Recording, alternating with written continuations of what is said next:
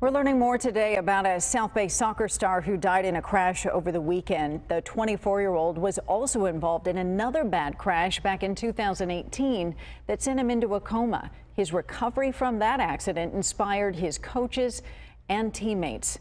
Our Liberty Zabala spoke with them today and joins us live from El Cajon. Liberty.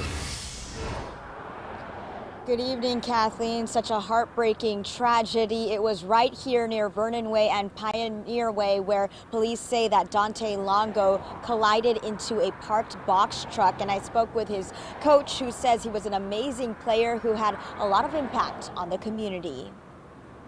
El Cajon police say they found the body of a man in the driver's seat of a BMW here near the 400 block of Vernon Way on Sunday morning. Officers say he slammed into a parked box truck.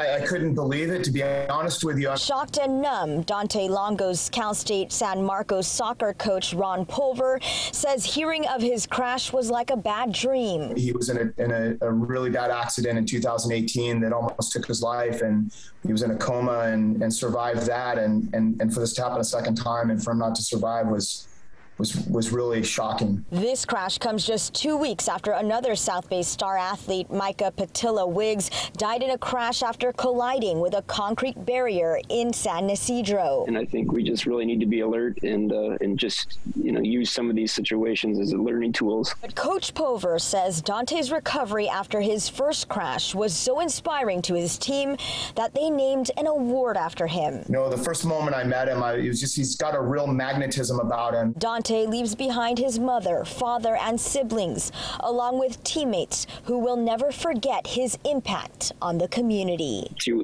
again, get this same phone call again, words truly can't describe it. And teammates are planning a candlelight vigil in honor of Dante at Moonlight Beach from 5:30 to 7:30 tomorrow evening. For now, live here in El Cajon, Liberty Zabala, Fox 5 News. It must be so hard for them to make sense of this one the second time around. Our Liberty Zabala, thank you so much.